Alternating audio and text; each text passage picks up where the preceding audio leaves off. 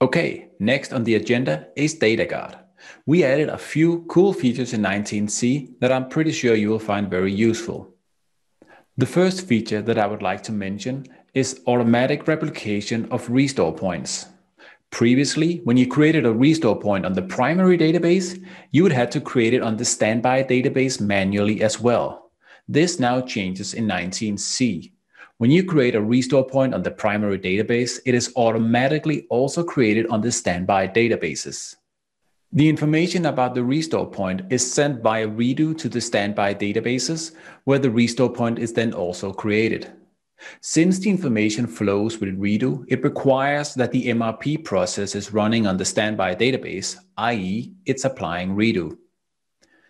The name of the restore point on the standby databases is suffixed with primary so you can easily identify them, but there is also a column called replicated which shows whether or not this is a replicated restore point.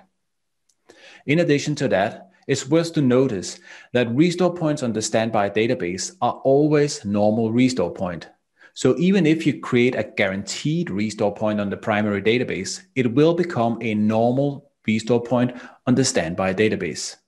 This is by design because we don't want any interruptions on the standby database that is caused by, for instance, the fast recovery area filling up. The next thing that I would like to mention is automatic flashback. When you issue a flashback command on the primary database, now in 19C, the standby database automatically follows. The MRP process on the standby database detects that the primary database has flashed back, and it causes the standby database to flash back as well. It'll then start a new incarnation and apply the new redo from the standby database to keep up. So all this now happens automatically.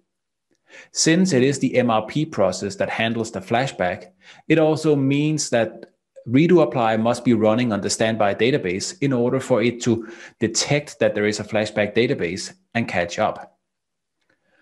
Now this works on the scope of the entire database, but also on individual PDBs.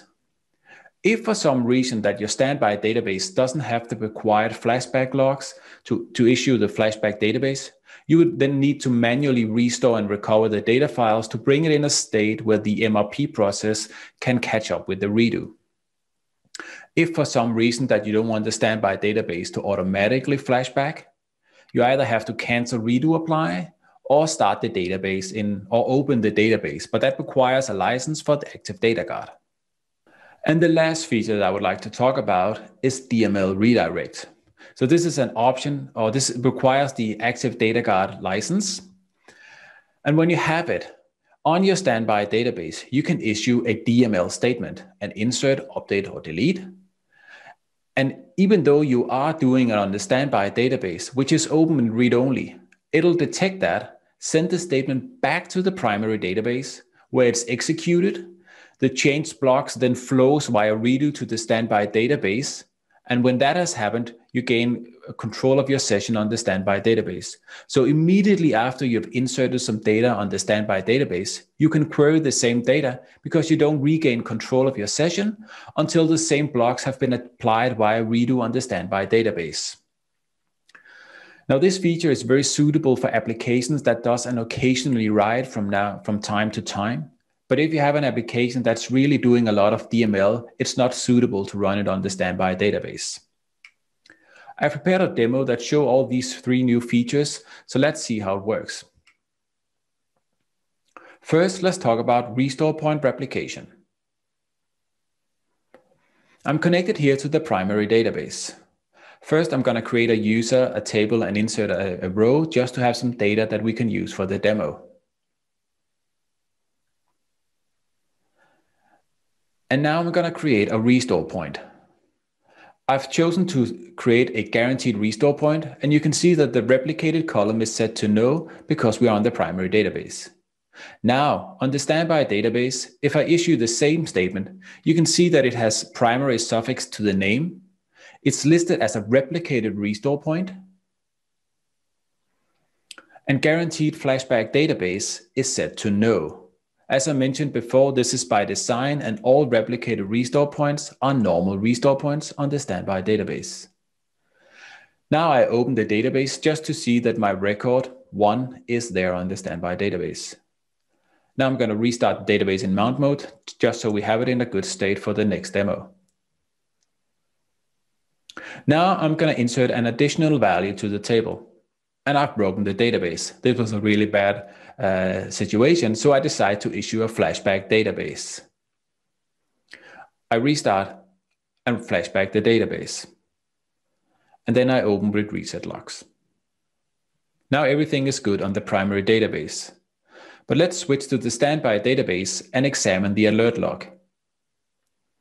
And as you can see, the standby database has detected that the primary database flashed back, and it has issued a flashback database, and it is now keeping up with the new incarnation that was started on the primary database. I can open and see that the record 2 does not exist anymore on the standby database.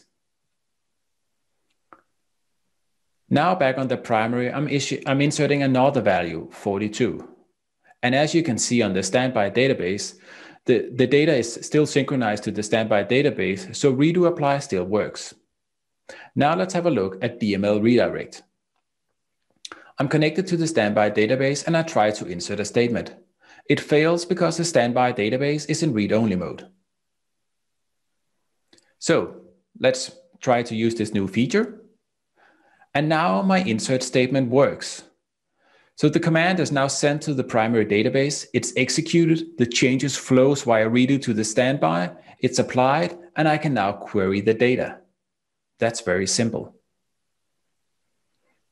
And as expected, the record is still there on the primary database. And finally, let's see that drop restore point command now also propagates to the standby database. So on the primary, I drop my restore point. It no longer exists. And as expected on the standby database, there is no restore point as well. So as you can see, there are a few very useful features added to standby database operations in 19C.